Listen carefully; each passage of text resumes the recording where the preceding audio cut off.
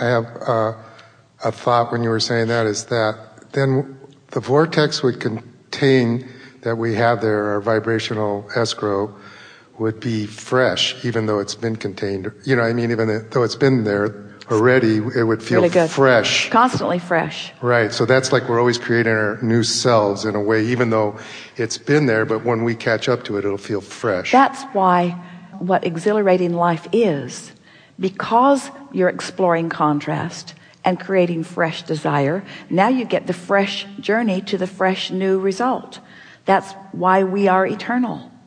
That's why we're always fresh, always moving toward. We said in the beginning of this day that as you're moving toward what you've become, it always feels good. When you're widening the gap, it always feels uncomfortable.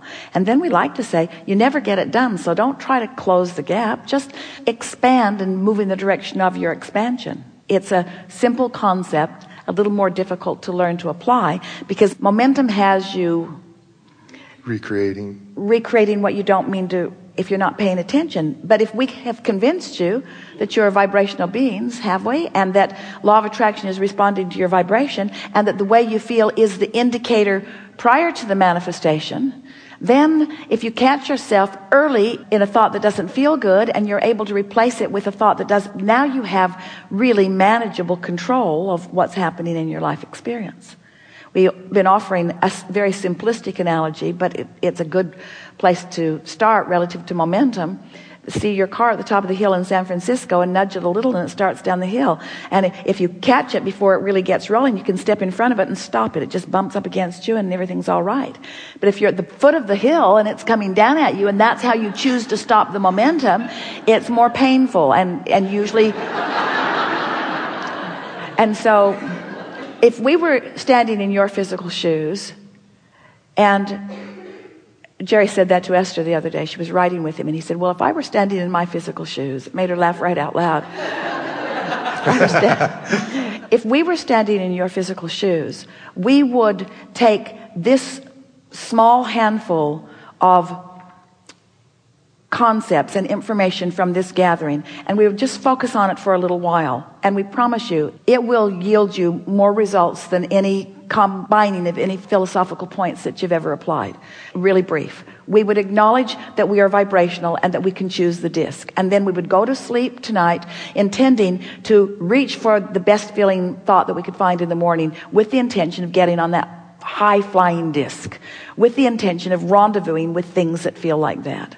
And then we would be aware of the way we feel. And in the moment that we realize that we are flying less high, even if it's just a little, we would realize that we have 17 seconds to draw back from that thought, to refocus that thought. Because once you cross the 17-second mark, it's going to start rolling. So we'd step out in front of that car and stop it in that early stage. And then, as we're moving through the day, we would watch for evidence of our alignment. Just do that for a few days, and we promise you, Esther has become so obnoxious. And we mean that in the nicest way. She has a pen that she likes to write with that Kate gave her that looks like a magic wand, and she's just sort of waving it around to the universe. I choose that and that and that. And she's reached this place that she knows that it's coming. It's just a matter of perfect timing.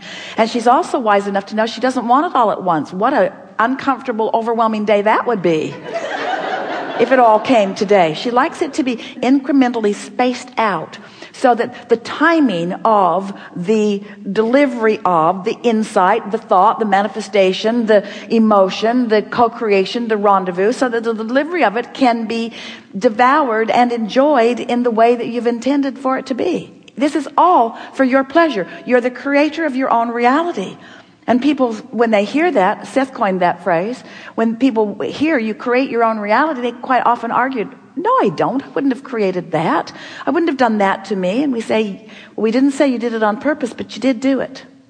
Everything, your response to everything around you is your creation. So then it begins to occur to you that you can't control what others do. It's not your job to do it. You really want to keep your nose out of their business. But it is your job the way you're responding to what others are doing. So Esther's begun saying, well, I can be by myself really well. I can fly high when I'm by myself because I can direct my thoughts and I can get energy going and I can feel my empowerment. And I've got that covered. And strangers, I got that covered too. Strangers are just so good to me. The universe is just picking the nicest of them and bringing them to me. It's those people I know that I have old pipes about. Not people I know who have characteristics that bother me. People I know who I have old pipes about. So if you've got people that are really annoying you and you keep rendezvousing with them on that disc, you might want to stop thinking about them so you stop rendezvousing with them. In other words, what keeps things active is your attention to it, you see. What else? That's good stuff. It is. You are the creator of you. You're the creator of your mood. Start there. I'm the creator of my mood, therefore I'm the creator of my day. Just start there. I'm the creator of my mood, and therefore I'm the creator of my day. I'm the chooser of my mood. I'm the chooser of my mood, and therefore I am the creator of my day. I'm the chooser of my mood, and therefore I'm the chooser of my day. I create my mood, and therefore I create my day.